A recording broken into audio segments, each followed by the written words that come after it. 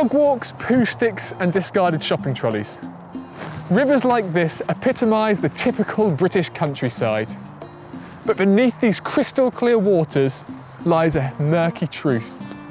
When the river level rises, it poses a significant threat to our livelihoods. But where do these problems stem from? Well, hidden beneath these riverbanks lies a secret assassin. To find out more, we'll have to wait until it's dark.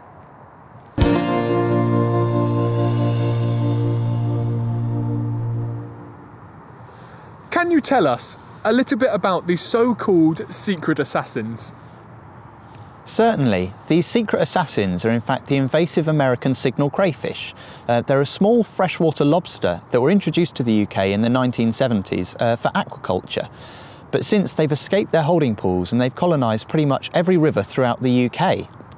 Now, in America this isn't a problem because there they don't burrow. But since coming to the UK, they just love burrowing into this really soft, muddy bank material. Now, it's suggested that they could burrow for many reasons, for shelter, for storing food in, even to raise their young. But in truth, we really don't know what it is that's causing them to burrow. So these sort of burrows that they make, what kind of impact does this have on these apparently already fragile banks? Well, there are many potential impacts, and we're working at the moment to try and see whether lots of burrows into the banks could cause a lack of cohesion in the banks that would result in them collapsing into the river more frequently. Now, there have been suggestions in Oxford where a wall collapsed from one of the university buildings last year, that was caused by crayfish from them burrowing under the foundations. Okay, well, if I was to go to my local river and find one of these crayfish, what sort of advice do you have for someone like me? Well, the chances of you seeing these crayfish are pretty low. That's why I've brought you out at night, because they're nocturnal. During the day, they sit in the burrows that they make. But if you do see them, we recommend that you don't touch them. They're not easy to identify. It's not like lions and tigers. They look very similar to the natives. Now, the Americans have got bigger claws and they've got a small square blue patch on their claws that gives them the signal name. However, even if you're sure, we recommend not to touch, because the American signal crayfish carry crayfish plague, which is fatal to our native population. And if you were to touch the crayfish plague and then spread it to a different river, that could be fatal for our remaining endangered native crayfish. We apologise for the interruption of this broadcast. We are currently experiencing technical difficulties. It turns out nobody is sure why these crayfish burrow.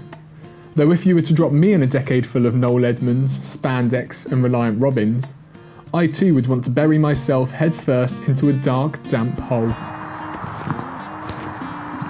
I'm interested to find out what possible link there could be between the crayfish and last night's power cut.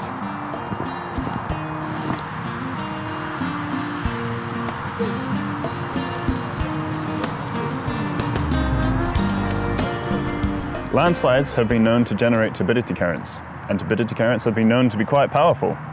It is absolutely possible that the burrowing of the crayfish along the riverside caused a bank collapse, which generated a turbidity current and broke the underwater cables.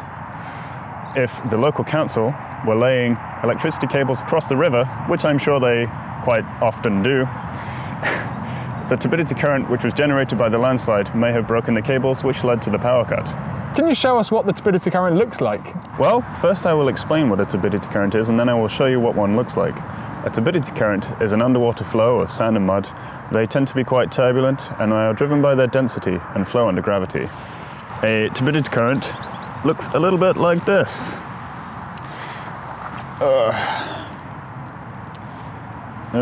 God. Okay, so.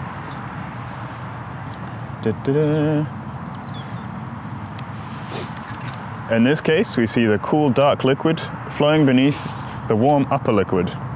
This would, of course, be a turbidity current. These are obviously quite devastating. So how are we trying to monitor them? You are correct. They can be quite devastating. The fastest turbidity current was recorded traveling at over 45 miles per hour. So the power behind these flows is quite significant. The conventional way to monitor these flows is to put instruments in their path, and this of course can present something of a problem when the instruments are dragged away by the flow, completely destroyed or just lost. So yes, how do we get around this problem? Well, we can go out in a boat, for example, and suspend instruments above the flow that monitors it from above. And this keeps the instrument out of harm's way and saves everyone a lot of money. Well, thank you very much for your time. You are most welcome, Nick. All this talk about bank collapse is a bit 2008 for me. I want to find out more about what happens to the sediment once it's in the channel. Lots of sediment must reach the channel, but where does it all end up? So when sediment gets into the channel, the lighter particles will flow with the water downstream and the heavier particles will settle out onto the bed. It's when we get the fine sediment covering the coarse sediment that we get the biggest problems. So coarse sediment is a great habitat for spawning sites for salmon and other fish, and we also have a very big macroinvertebrate community that live within them. Once the fine sediment deposits on, it smothers the spawning habitats, and it also destroys a lot of the habitats for the macroinvertebrates.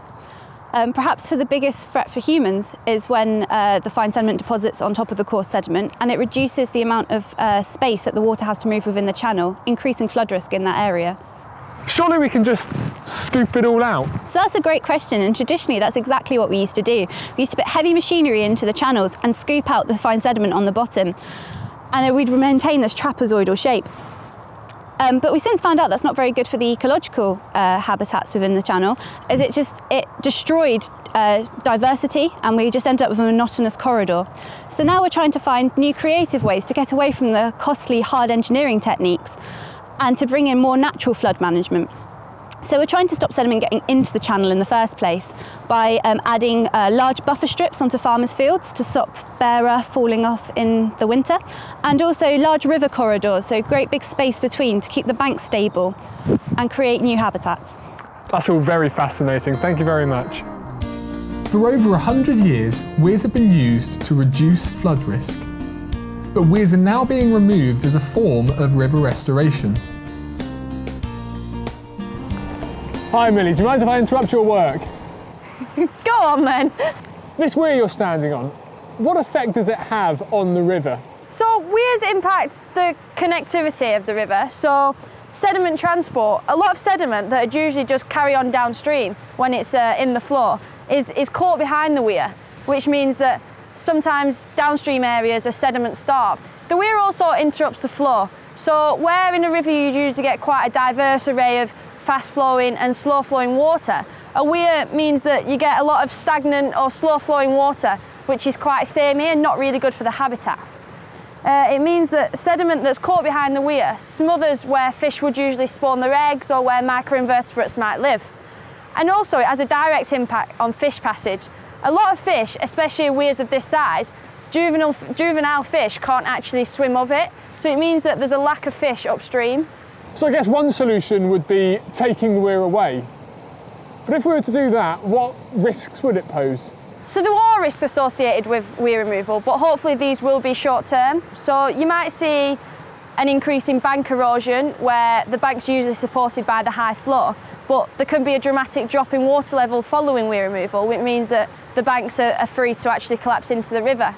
There could also be a slight increase in localised flood risk as well. But we'd hope that the risk will be quite short term, and that once the river starts to gain equilibrium again and become more natural, that these risks will really dissipate out. Okay, well I'll let you get back to your work. Thanks for your time. Thank you. As it turns out, river processes are much more complex than I'd ever given credit. Whilst trying to solve old problems, like weirs, we're faced with new challenges, such as the introduction of signal crayfish. With a constantly changing planet, we must find a balance between our impact on nature and how nature affects us. But for now, how about a game of poo sticks?